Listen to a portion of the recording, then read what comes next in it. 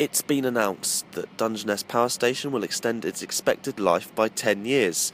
After 2 years of checks to make sure it was both commercially viable and safe to operate for the extra decade, the decision was made to stay open until 2028. EDF, the power station's operator, insists this is good for both the company as well as the local community. We secure employment for 750 people who work at this site, both with EDF Energy and our contract partners. But additionally, over that 10-year period, we invest £40 million to the local economy, so a significant investment to the local community.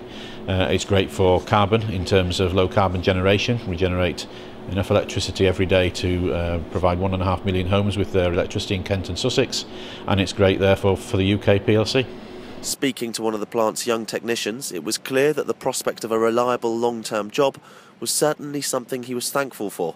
EDF Energy I found is a brilliant company to learn with, and I hope to continue learning with them and get extra qualifications as I go. So the fact that we've got time to do that is fantastic news, yeah.